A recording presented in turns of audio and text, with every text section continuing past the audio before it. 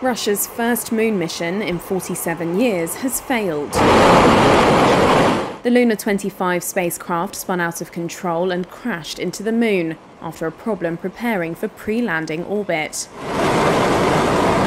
Russia's state space corporation, Roscosmos, said it had lost contact with the craft at 11:57 GMT on Saturday. In a statement, it said, quote, "The apparatus moved into an unpredictable orbit and ceased to exist as a result of a collision with the surface of the moon." It added that a special interdepartmental commission had been formed to investigate the reasons behind the loss of Lunar 25.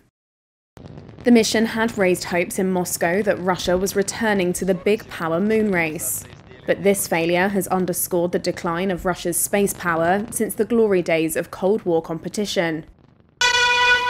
Moscow had been the first to launch a satellite to orbit the Earth in 1957, and Soviet cosmonaut Yuri Gagarin became the first man to travel into space in 1961. Russia had not attempted a moon mission since Lunar 24 in 1976. It's been racing against India, whose spacecraft is scheduled to land on the moon's south pole this week.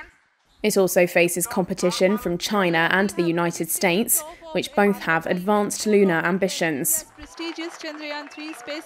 Lunar 25's failure means that Russia may not be the first to sample the frozen water which scientists believe the south pole of the moon holds.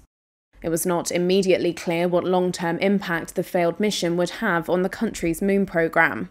The crash comes as Russia's $2 trillion economy faces its biggest external challenge for decades: the pressure of both Western sanctions and fighting the most significant land war in Europe since World War II.